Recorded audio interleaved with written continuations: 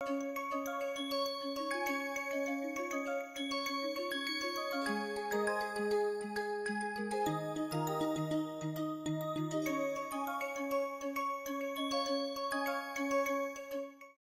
let us look at some more properties of okay. So, let us say so we will assume say f is differentiable. I am just revising most of the things which you already know, maybe slightly giving you a different perspective of the things. Then one would like to know, I also already mentioned that if a function is monotone, right, then we know it is continuous except at countably many points, right. In fact, I pointed out that there is a deep theorem saying that if f is monotone, then it is also differentiable except at some number of points, right. That means, most of the time the graph should be a smooth graph except at some points which are okay, which have probability 0, forget about that statement anyway. So, f is differentiable at the point C. We would like to know, if you know something more about the function, can you give me back some more properties of the function?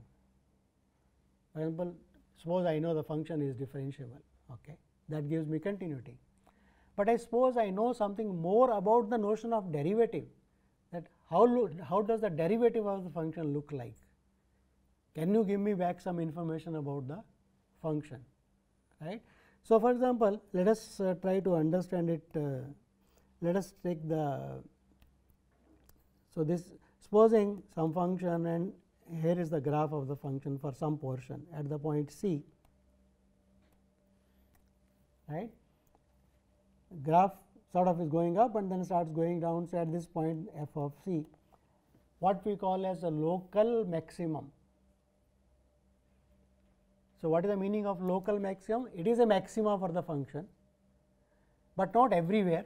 The graph could go up somewhere, but in some interval, right, C minus delta to C plus delta, I can say there is an interval around the point C such that there is a neighborhood of the point C. So, that the value of the function at the point C is the largest, right. Then we say the point C is a point of local maximum, right. We all have gone through this thing. Now, if the point of C is a point of local maximum and there is a notion of derivative available at that point,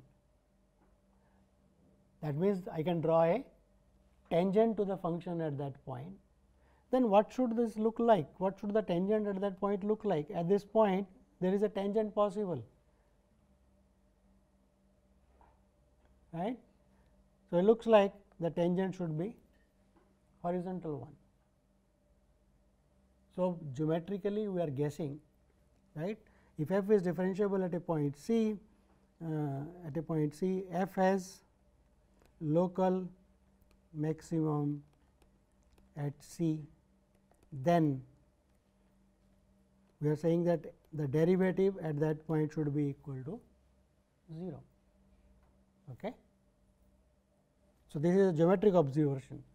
You can prove it very easily. So, let us just give a proof which you might have already done in your courses earlier. So, I want to calculate the derivative. I already given that it is differentiable.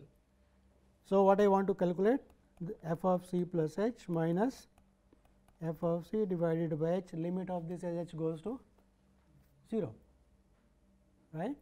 I want to calculate the limit of this as h goes to 0.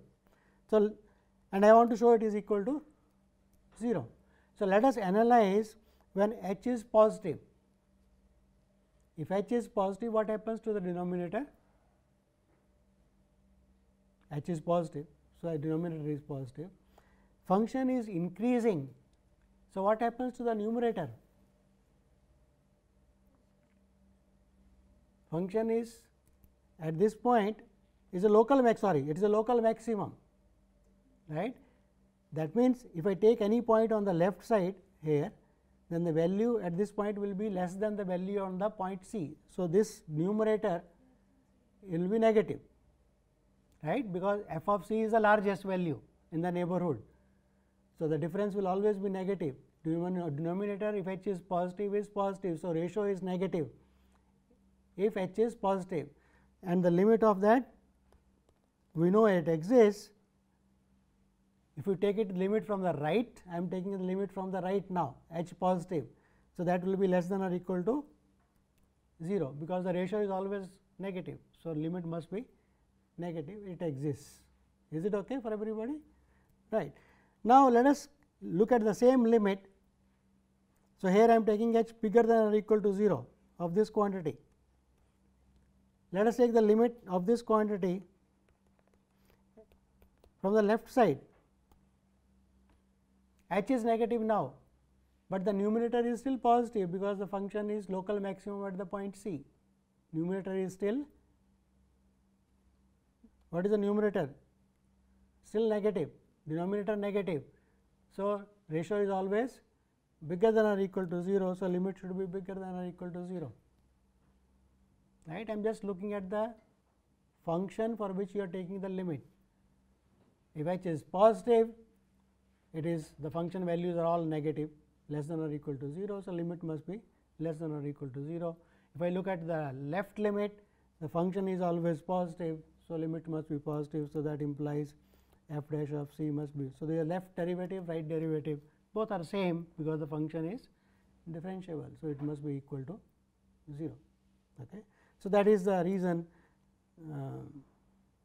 So, this geometric picture we can prove it very easily by looking at this thing. Okay. So, this gives a very important theorem, namely what is called Rolle's theorem. And what is that? So, I think most of you must have gone through it and remember it. So, that says if f is a function on an interval a b to r, closed interval a b to r, f continuous, f differentiable at least on the open interval a b, right. And the third property says that f of a should be equal to f of b, then that implies there is a point C, right, such that, right, differentiable, so derivative at the point C must be equal to 0. Geometrically, how one gets this result is as follows. Here is the point A, here is the point B. So, f of A here is f of A, and that is equal to f of B. So, that is f of B here. So, that is equal to f of B. So, it is a continuous function. So, let us draw the graph. It starts here, it has to end here, right. So, what should happen?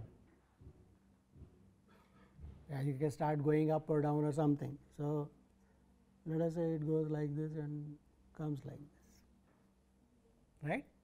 I should not lift, that is 1, because it is continuous. Okay.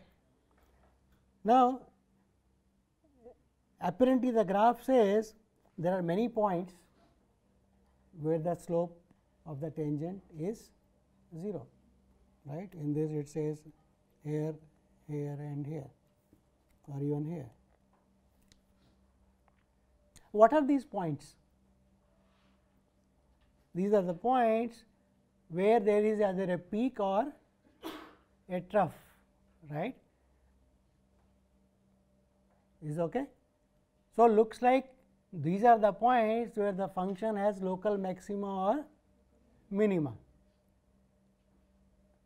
So, if I can say if f is continuous, right, I can ensure that in the interval a to b there will be at least one point of local maxima or local minima, then I am through by the previous theorem. And that is our theorem, that if f is continuous on a closed bounded interval, then it attains its maxima and minima at some points in the interval a b. So, f attains maxima minima in the interval a b, one possibility, maxima equal to minima equal to the end points, right. Then what is the graph of the function? Maxima is equal to minima equal to the value at the end points, that is a constant function. So, every place the derivative is equal to 0. So, no problem at all, proof over. If not, that means there is at least one point in the interval a b, right, where the function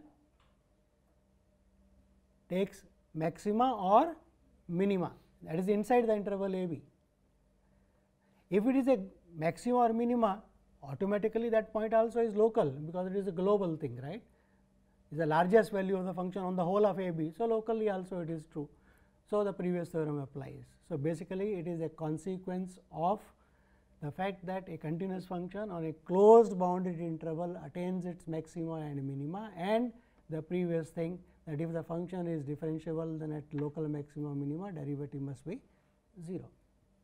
These two combined together give me the theorem.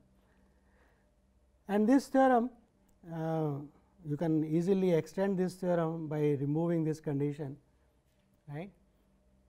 Look at the graph slightly tilted. That means what? F of a need not be equal to f of b. Then what does the graph look like? So, let us extend this theorem. So, let us say this is a, this is b, and f of a to f of b. So, let us say it is value here and this is a value f of a and that is f of b, and the graph is something continuous still. So, f on a b continuous, differentiable in a to b. We do not need endpoints differentiability is clear from the earlier, because if inside there is local maxima or minima, right, then derivative at that point is 0. Okay. So, f differentiable in a b, we are not putting the condition that f of a is equal to f of b, we are omitting that. Then what should happen? So, let us look at the line joining this. Imagine this line to be moved up and down, then at some point there is a point where the tangent is parallel to this chord. So, there is a point C, right, because in the Rolle's theorem, what is the slope of the chord? F b minus f of a. If f of b is equal to f of a, that is 0. So, you get 0, right. Otherwise, it is a generalization of that in general. So, it says implies there exists a point C belonging to a b such that f dash of C is equal to f of b minus divided by mu 1, that is the slope of the chord. So, this is what is the famous called Lagrange's mean value theorem, and the proof also is straightforward. We just try to apply Rolle's theorem to a modified function. So, what is a modified function? F of a is not equal to f of b, but if I look at these endpoints, at that nothing, values are not equal, but if I subtract that, say look at the chord and look at this value and this value, this is the height h. So, this is at any point x, this is the value of the function f of x, this is the value of the chord, right. So, what is that? What happens to this height h as you move the point? If you move this point x towards a or b, what happens to h? At a it is 0, at b it is 0. So, that is the function I should be looking at. So, look at the function h. So, call h of x equal to, right, you can take L of you can call this chord as Lx. So, Lx minus f of x, consider that function. That function has the property that h of x is equal to h of a equal to h of b equal to 0, right. it is continuous, because right the function Lx straight line, that is continuous, that is differentiable. So, difference is also differentiable, right. Endpoints, the values are equal. So, Rolle's theorem apply. So, there is a point where the derivative is equal to 0. So, what is the derivative of h? It is the derivative of the chord, that is f b minus f of a divided by b minus a. And what is derivative of f? F dash. So, f dash minus L dash is equal to 0, and that is precisely this consequence, right. So, that is how you prove Lagrange's mean value theorem from Rolle's theorem. Or you can just think of, if you can visualize, rotate your axis a bit, so that f of a equal to f of b, right. It should be true, but we are not going to that kind of argument. We are just looking at a straightforward way of saying it. So, that is called Lagrange's mean value theorem. So, this is one of the most important theorems, I would say, of calculus. It says if f is continuous,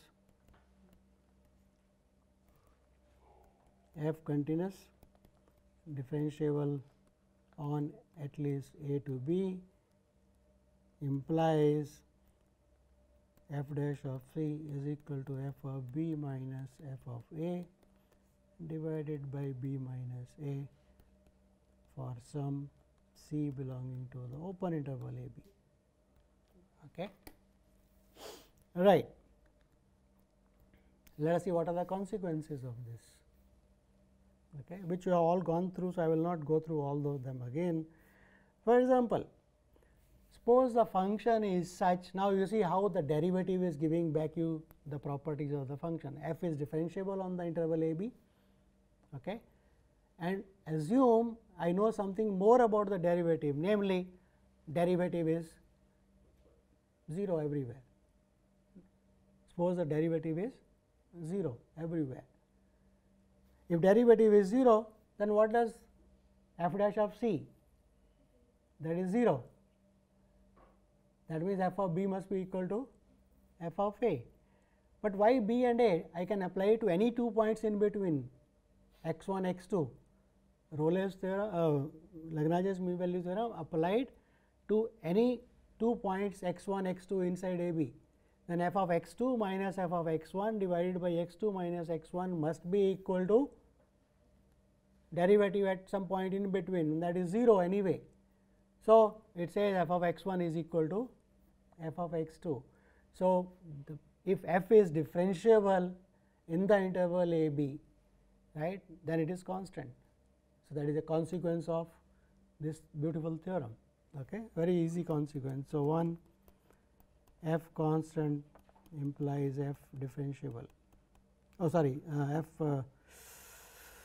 what I am saying, I should say if derivative is 0, f dash of x equal to 0 for every x belonging to a b implies f constant.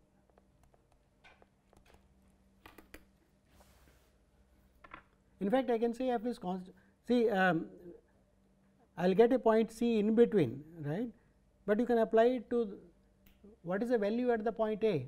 If it is 0 inside a b, it should be 0 at a, because it is continuous. Function is continuous on a b, right.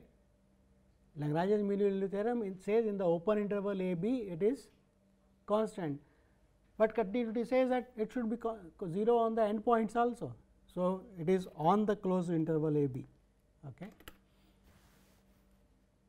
Right. So, this is one of the simplest kind of applications. There are more applications of this. What are the other applications of this? Now, you know that okay, for example, let me just I will not go into that, we will just state those theorems for you to read. For example, look at derivative, we say is 0. Suppose derivative is bigger than or equal to 0. Let us analyze the second case. Derivative is bigger than or equal to 0. Then what can you say about this ratio? Does it give you something? So, let me so second that f dash of x bigger than for every x belonging to a b. So, let us say this one. So, what does will give me? By Lagrange's mean value theorem, f dash of x for any 2 points x 1 x 2 in this interval. Okay. What you will get? There is a point x. Okay. So, let me just I am just hurrying through, let me not hurry through. So, let me write. So, for x 1 less than x 2 between a and b implies there exists a point x such that f dash of x is equal to f of x 2 minus f of x 1 divided by x 2 minus x 1, right. I am applying Lagrange's mean value theorem in the interval x 1 to x 2, which is inside the interval a b. Okay. And if this is bigger than or equal to 0, what does that give me? Whenever x 2 is bigger than x 1, denominator is positive. So, numerator should be positive. So, what should give you? If x 1 is less than x 2, then f of x 2 is bigger than f of x 1, function is monotonically increasing. So, how the nature of the derivative is giving you back bonus points about the function, all because of Lagrange's mean value theorem, right. If a derivative is bigger than or equal to 0, function is increasing, same proof, less than or equal to 0, function is decreasing. So, that is a consequence of Lagrange's mean value theorem. So, it is telling you the nature of the function, right. So, now from here you can build up at a point C, right. I want to analyze whether there is a local maxima or minima for the function at that point C or not. Necessary condition, derivative must be equal to 0. So, look at the points of the function where the function is differentiable, derivative equal to 0, analyze those points whether they are points of local maxima or minima, and also the points where the function may not be differentiable, but still can have local maxima and minima. For example, mod x has local minimum at the point 0, it is not differentiable. So, that is not a sufficient condition, right. So, look at all the candidates, namely where the function is not differentiable or function is differentiable and derivative equal to 0. Out of all these points, some points may be local maximum, some points may be local minimum, some points may be none. So, how do you analyze what are the sufficient conditions? So, sufficient conditions are if derivative is positive on the left side of that point, derivative exists on the left side in a neighborhood of that point on the left side, derivative is positive, that means what? Function will be increasing on the left side or because of this theorem. Derivative is to maximum I want decreasing. So, derivative is less than or equal to 0 on the right side. So, it will be decreasing. So, it will have a local maximum at that point. So, what are the points? F dash should be equal to 0, 1. On the left, function need not be differentiable, but look at on the left side of that point and on the right side. On the left side, if the derivative exists and derivative is bigger than or equal to 0, then the function will be increasing, and on the right side, if the derivative is less than or equal to 0, then the function will be decreasing. So, you get a sufficient condition, f is C is a point, right. The function should be continuous, of course, function is continuous, and on the left the derivative is bigger than or equal to 0, on the right the derivative is less than or equal to 0, then the function will have a local maximum, and you can go on local minimum similarly. So, all of you have gone through these kind of theorems, right, in your BSc courses, undergraduate courses. So, we will just state those theorems, okay, we will not prove those. So, these are all consequences of, for example, then you can go on to analyze what are called second derivative tests. These are called first derivative test, you can go to second derivative test and so on. Okay. You can also analyze what are called convexity and concavity of functions. So, let me probably I do not know how many of you have gone through, but I think it is a good idea to go through sum of them. So, let me just show you on the slide. So, maxima minima that we have seen what motivates one to define. So, algebra of derivatives, okay. Increasing, decreasing, we defined earlier also monotone. So, local maxima minima definition we defined on the left side, okay. In a locally it is a maximum or locally it is a minimum, okay. So, here is necessary condition for local maximum, that if has a local maximum and is differentiable, then the derivative must be equal to 0. So, this is a necessary condition, right. Keep in mind this is a necessary condition, and how necessary conditions are used at points where the function is differentiable, but derivative is not 0 cannot be the points of local maxima minima, right, or the function is not differentiable, that is a point of continuity. So, possible candidates for local maxima minima as a consequence of this are the points where the function either is not continuous or it is differentiable and derivative is equal to 0. So, that gives you a bag full of points called the critical points. You have to analyze which of them are local maxima or local minima. Okay. So, Rolle's theorem says, okay, continuity in the interval a to b. We said that this is the Grange's mean value theorem. Okay. So, the condition of endpoints value equal removed. I am just revising again what I have said. So, applications of this, consequences of if derivative is 0, the function is constant. So, if the difference of if two functions have the same derivative, then they may differ only by a constant as a consequence of that. Okay.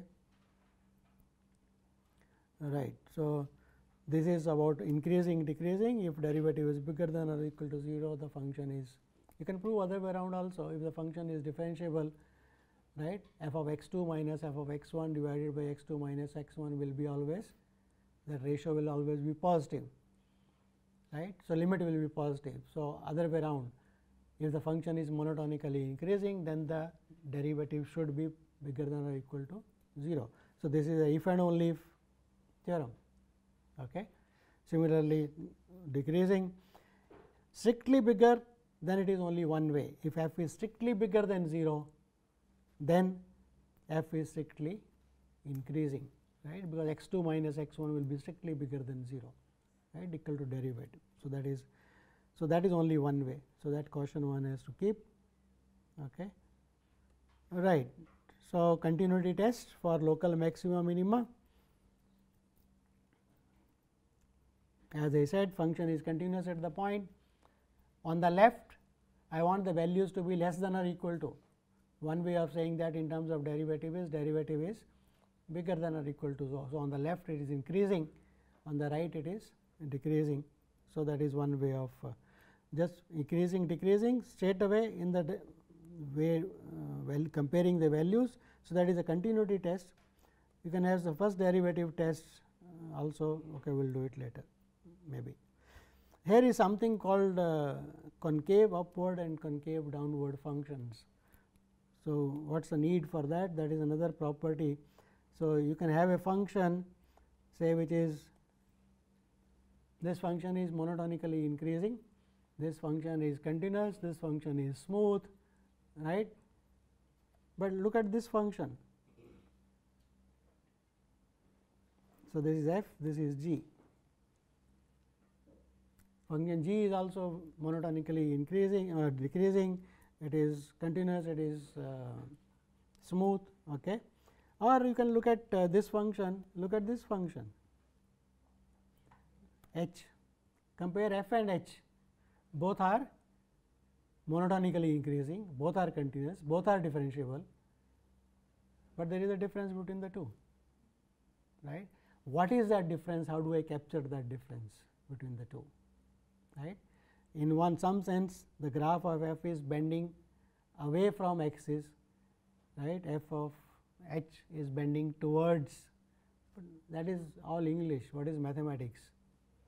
So, mathematically it says for this function f, if I take any 2 points and join any two points and join, what happens to the chord? That always stays above the graph of the function. In this, the chord will always stay below the graph of the function, and I can now make it mathematical. At any point x, I know this chord, I know the value at this point, I know the value at the function. So, f of x should be, this is f of x, and this is the value at this point is f at on this chord. So, call it L of x. So, the value at the chord should be bigger than or equal to value at the function at that point, then it is bending towards, right. So, you say it is concave down, if you like to call it concave up.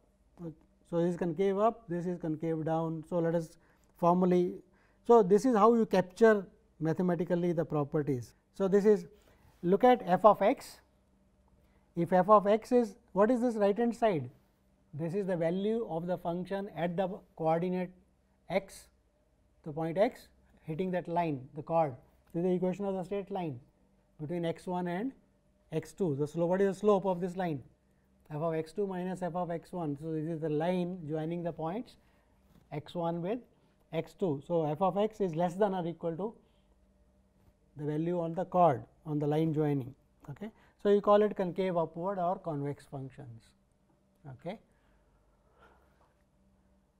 We will just keep the definitions, will not from examination point of view. I will state some theorems which will not because the proof are slightly complicated. Similarly, strictly if this inequality is strict, right, otherwise constant function monotonically increasing will be both convex and concave. So, if it is bigger, other way around, so you say concave down. So, for example, if you look at f of x square, the parabola, right. So, imagine your graph as a cup in which a spoon is lying. The spoon never touches the bottom, right, it only touches the rim, that is a parabola. You can think about a parabola. The chord joining any two points is always above the graph of the function. So, that is cup up. So, you call it concave up. So, concave up is y equal to x square. Other way around, you can take the graph of y equal to minus x square. So, that is other way around, right. The graph chord is always below. So, that is concave down.